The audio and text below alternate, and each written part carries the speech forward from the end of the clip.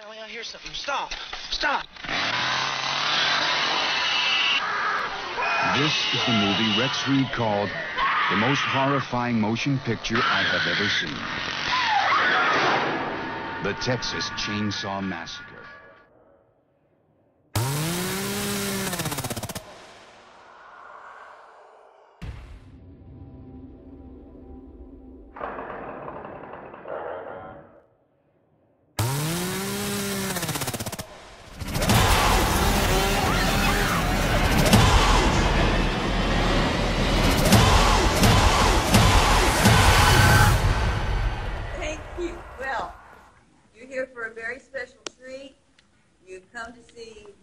Chainsaw 3D in this great theater.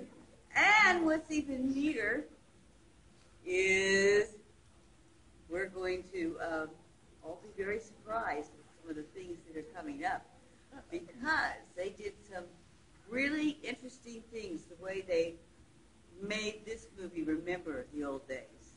And that's what I really like about it. And I think you're going to have to watch for those certain characteristics in the movie that they're going to. Well, they blew me away on the set, and you'll see what I'm talking about when we get there. I've never been more delighted to be asked back for a movie. I thought, how many chainsaws are they going to do before they even ask us, you know? And so when I heard, I was excited because I got to come back with Gunnar Hansen, the original Leatherface, John Dugan, Grandpa, Bill Moseley, Chop Top. And then we had a ball. We're in Shreveport going to the Heat, going, what? After how many years are we still doing Chainsaw? And you know, the heat was just as bad there as it was back when we shot it. In 1974, by the way.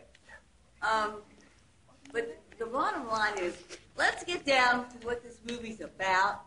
This film is about, well, it picks up right where the Texas Chainsaw Massacre, our old original film, actually, let's go, gives up. And so it picks up the pieces, and it carries the film. But it's 30 years later.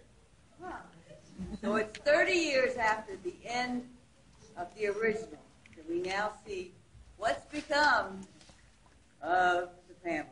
And it's about time. How many sequels are they going to take, you know? And then, well, you get an even bigger treat because you got all that terror, and this time the terror is going to be in 3D. So I want everybody just sit back. I want you to relax. Just, you know, chill in your seats because we're going to have a real good